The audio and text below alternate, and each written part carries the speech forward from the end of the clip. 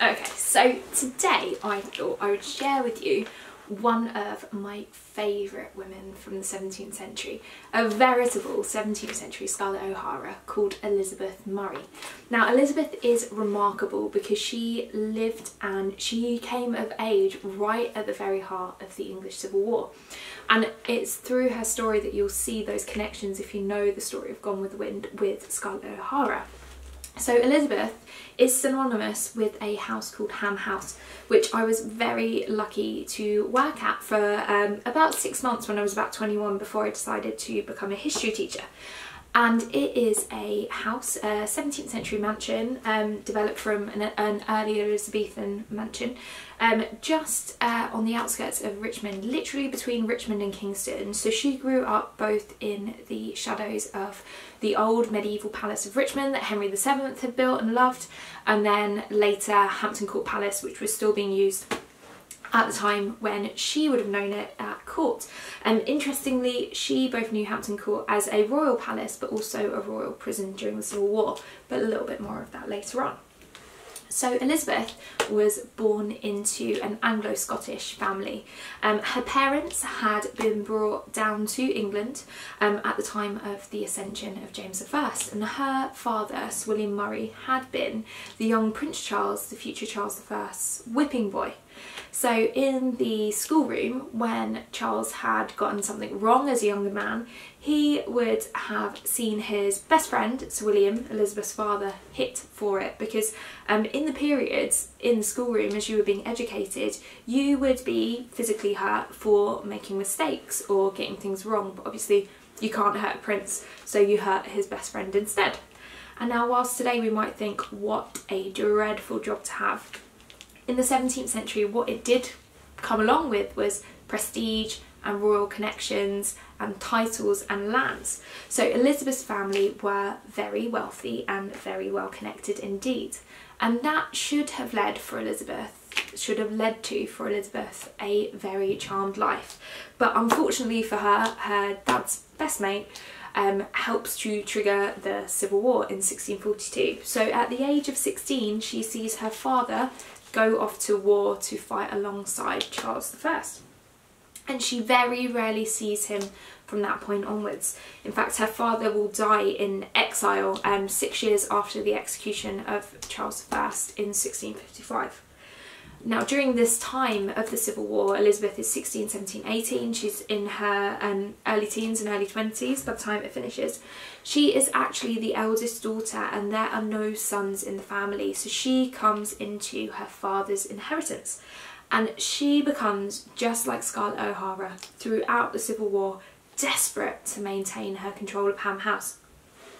And now this is in a period where women had no legitimate political power. So what she uses is her intelligence and her charms and all the tools that she has on her side to maintain her control of the family house for her and her sisters and her mother. So what she decides to do is become in public a parliamentarian. So at the time when the Civil War has turned and the royalists are on the back foot, she decides to befriend parliamentarians, but not any parliamentarian. She goes straight to the source. So whilst Oliver Cromwell is staying in Kingston, she invites him around for dinner and she charms him. He becomes a regular dinner guest, and there are even rumours that begin to spread that perhaps Elizabeth is his mistress. Now whether that's true or not, I don't think that's probably the case. I think, like most early modern women who use their influence, the easiest way to put a lady like that who stepped out of the norms of society back in her place is to spread a rumour about her. So whether she was his mistress or not, perhaps we'll never know. But she is at heart a steadfast royalist and aristocrat. She's a parliamentarian pragmatically. So while she is smiling at Oliver Cromwell and having him round for dinner in the marble dining room, she is secretly below stairs preparing letters and documents and gold and money to send off to the continent for the young Prince Charles, the future Charles II. And in 1653 she becomes one of the leading figures in the secret underground organisation known as the Sealed Knot, the group of royalists who secretly, during the height of Cromwell's power, are campaigning behind closed doors for the return of Charles as Charles II. And she does this subterfuge, this playing the two sides off against each other so well, that in 1660, when Charles returns back to England in glory, she is actually given a pension of £800 a year to thank her for her spying and her secret 17th century service. So she becomes a very wealthy woman in her own right. She's being paid the equivalent, just from the king alone, some pocket money of about £100,000 in today's money. Now what's really interesting about her is this house that she is synonymous with is so hers that when you actually go to the house you will see, despite the fact that she was married twice, pictures of her husbands, but in the actual material of the house you will see that it is her when you read the logbooks who's paid the servants and who's brought all the furniture, and you will also see literally when you look at some of the furniture that it's her name in there and not her husband's. She very much invites the husbands to stay at what she sees as her house, and that's very interesting in a period of the 17th century when women live under a system of coverture. So you can see below me, behind me, this is an indenture, which is a legal document from the later 17th century, early 18th century, which is literally a woman under the system of coverture handing over all her possessions and her money to her husband. Elizabeth doesn't do that. She stays wealthy in her own right, and Ham always remains firmly in her possession. And if you go there today, I do suggest it. It is very much just as she left it. She was such a legend in her family that even in the later generations, they refused to change it. They didn't change the style. They maintained that 17th century time capsule that it still very much is today. And what's really remarkable about Elizabeth is she is a woman who, at the court of Charles II, wields influence and power in her own right. She's very much in an early modern power couple with her husband, the Duke of Lauderdale, who is one of the key ministers at Charles II's court. And you can see her power in the amount of rumours that spread around her. It's not believed that she could have that power and that influence in her own right. So rumours spread that she's a witch, that she uses witchcraft and spells to maintain her power. There are rumours that she's used her sexuality, so she must have been the mistress of her second husband before she marries him to maintain control over him. And there are also rumours spread that she even poisoned the Duke of Lauderdale's first wife so that she could marry him. Now, whether that's true or not, I certainly know from having studied gender in the 17th century quite a lot that those sort of rumours are quite commonplace about women who sort of step out of the patriarchal norms of the period and sort of threaten 17th century society. So I'm not quite sure if they are correct. There's certainly, the Victorians did love the idea of it. So there is a Victorian ghost story that there was a small child sleeping one night at Ham, and he woke up to the sound of scratching like a cat or nails on one of the wooden panels in the bedroom that he was staying in. And when he woke up, he found the Duchess's ghost pointing towards a panel.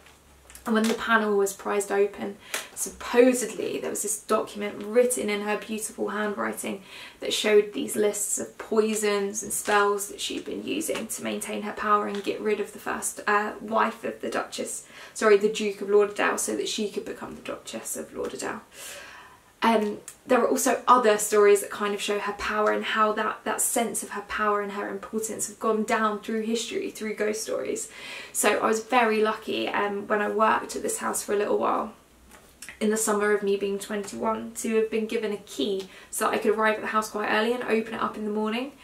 And when I got there about 7 o'clock, 7:30 in the morning, the house was pitch black, and it was built it's built in the enfilade style, which is very fashionable in the 17th century. So if you go to Versailles, or if you go to a big 17th century house, you will find that all the doors in all the rooms will line up perfectly. And enfilade is a military term which means to shoot straight in the 17th century. So you could technically shoot, the idea is that you can shoot a bullet from one end of the house through the other, and all the doors line up so perfectly that the bullet would go through the whole house without touching anything. And when you go to the suite of rooms that she designed in the 17th century, all the rooms lead slowly on to her bedroom in the furthest edge of the house. And when you're going through them and they're pitch black, you're slowly working your way towards the Duchess's bedroom that you know she died in at the age of 70. And there is this belief that some of the people that work in the house to this day, some of the stewards that work there, still believe that you should, as you're working your way towards the Duchess's bedroom, bow to her in the morning and say hello, because if you don't, the Duchess will appear in her dressing table mirror and show her displeasure to you for giving her such a snub. So that kind of shows you the power and the influence that this woman had in the 17th century has today been converted into these ghost stories that have come down throughout history. I mean, she really was a remarkable woman. This is a woman who, in the 1670s and 1680s, her second husband, the Duke of Lauderdale, involved with Charles II. Charles II was involved in a lot of sea battles with the Dutch and the French, had decided to have this magnificent bedroom for himself created after he'd moved into the house. All beautiful dark mahogany wood and these inlaid battle scenes of ships at war, grey skies, this rough seas, cannon going off, these beautiful riot of sort of grey and red and dark colours, very, very masculine room. She actually decided that after he'd designed it, that she actually really quite liked it. So she, in the 17th century, in a time of patriarchy when women should be meek and mild, kicks her husband, one of the most powerful ministers at the court of Charles II, out of this bedroom that he's created and shifts him a couple of rooms up to her old childhood bedroom, which is this pastel concoction with images of tropical birds all around the walls, and he just puts up with it. She puts one of the first ever ensuites in England downstairs, so she has a little staircase that goes downstairs, and that is the room that she died in, the room that her ghost is supposed to haunt. I absolutely love her. If you'd like to learn more about her, go onto the Ham House website or onto the National Trust website, and if you are ever in London and you're near to London and you've been to Hampton Court or you're in Richmond, go along and visit the house. It is absolutely beautiful, and it is so rare in that it is a 17th century house that still has all the furniture it would have had in that period. It wasn't sold off, it wasn't destroyed by fire. It is still there in situ, which makes it really, really special. And if you're a teacher and you are teaching the new GCSE spec, I implore you to use her in the Christine Council style as a window into the 17th century, because she can give the children such a window into attitudes towards women at the time, politics at the time, living through the Civil War, and then the libertinism of Charles II's court. So she is absolutely wonderful. I love her, and I'll be maintaining this YouTube channel and talking about some other 17th and 16th century women that I loved. I'm a teacher and my specialisms are the medieval and the early modern period, so I'll also be putting up some revision videos for students at GCSE and A-level, and hopefully maintaining this channel as an outlet for my history nerdiness. So if there is anybody else from the 15th, 16th or 17th centuries you would like to know about, put a comment or ask a question in the comment section below. Like the channel or subscribe to the channel if you'd like to hear more history from me, and thank you very much for watching.